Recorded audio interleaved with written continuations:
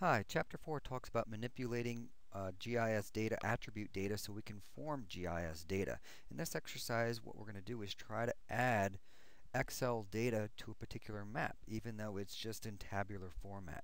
There's a number of different ways we can do this. We can join it, and we'll talk about joining in a little bit here. But you can see I'm going to go through and add my data here. And I have a minimum air temperature text file that I downloaded from the National Climate Center. I can open it up right here, and this is what it looks like in ArcGIS. I have an attribute here for latitude, for longitude, the amount. This is the minimum air temperature on some day back in January of 2012. The amount, the ID, the state, the city, and the elevation. Well, in order to make GIS data, I just need something that implies location here. And if I have a latitude and a longitude, I can turn these into point data, and then using this amount right here, I can make them larger or smaller based on graduated symbols here. You can see here I added this as a text file. In another instance, I did the same exact thing and I added it to a database here. So you can see this one was called NC Climate right here. These work a little bit better right here. You can see it has an object ID that'll go through and add in, but it still has the same general attributes that we downloaded here. A number of different ways. If we work with Excel data in ArcGIS sometimes have problems, especially creating that object ID, and also issues with file formats and attribute types, things that we want to be numbers, it treats as text and vice versa. So you have to be a little careful when you bring Excel data into ArcGIS. But for here, I have my minimum air temperature, and you can see the option down here in my context menu is I can display XY data. And it asked me for my X field and my Y field. Now think about my X field is going to be my longitude. It moves east and west of our prime meridian. Our Y field moves north and south, kind of like our Y. The other thing it asked me here is a description. Okay, what coordinate system are we working with? And I can see that it's in latitude and longitude, so that's what we call a geographic coordinate system. If it gave me data or information in feet or meters, I'd have to dictate here in my edit dialog here, and I'd have to tell it that this is going to be a North Carolina state plane or North American equal albers or whatever. So you need a little bit of knowledge, a priori knowledge about what we have here.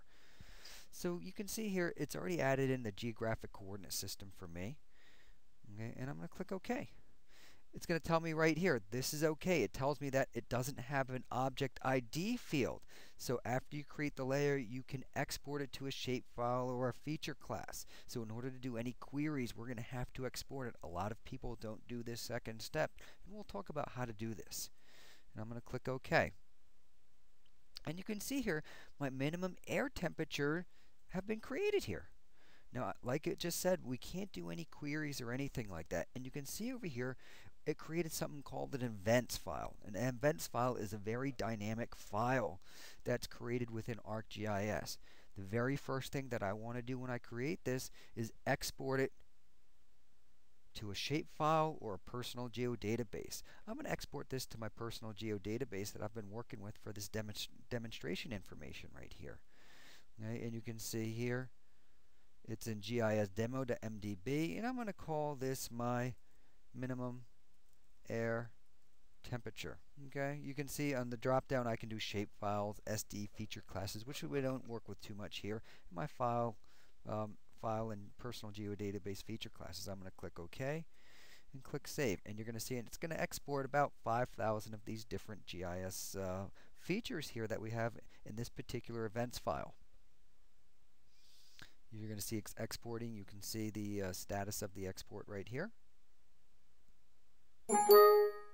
If it asks me, yes, of course I want to add it. And once I do this, I'm going to go and get rid of that events file so we don't have to work with it again. So now we have an ArcGIS data layer here. I have an ArcGIS data layer right here, minimum air temperature represented by the blue dots. You can now see that I have an object ID. And now I can double click on these, and these are just different air stations. I can go down to quantities. I can look at, say, graduated symbols. And under my value, I'm going to look at the amount. Okay, these are the air temperatures that we were looking at before. This is the minimum air temperature.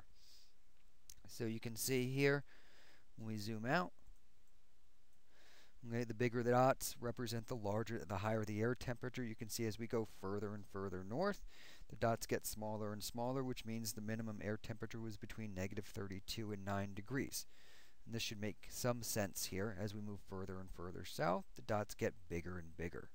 But you can see here in this exercise, we talked about how we can create GIS data just given a latitude and a longitude, or a northing or an easting, or any of these different things using, and you can see my dots here as I get further and further north. As I go further and further south here, you can see the dots get bigger and bigger here. Okay, and these were all created just from something that I thought was neat that I found off of the internet.